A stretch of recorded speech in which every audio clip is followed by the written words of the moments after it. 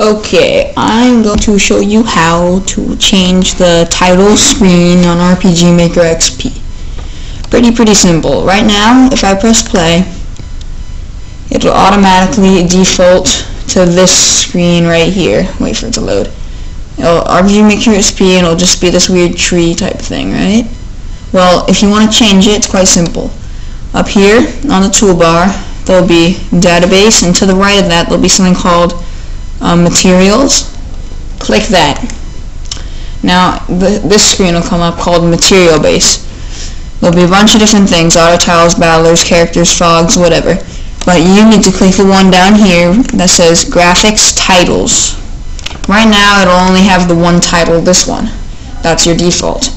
But if you want to make it some picture from the internet, you click this button here that says import. After that, you go to wherever your pictures are saved, and I want to use this dragon right here. You double click it and it should appear with like a red thing next to it right here. After that, you just click close. Now here's the harder part right here. You click the database. You should know where that is if you're trying to change this thing. It's up here by all the others. You click that and the screen with tabs come up. On the far side it'll say system. There'll be all these different things you can change, which I'll get to later. But right now, just focus on the second one right here, title graphic.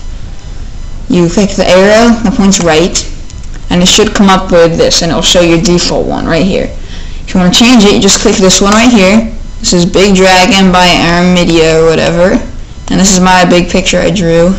It's pretty cool. I'm a good drawer. But you click this, and then you press OK. Whatever your picture is, you press OK, and it will just put it in here. Then you click this right down here, it says apply, and then you click OK.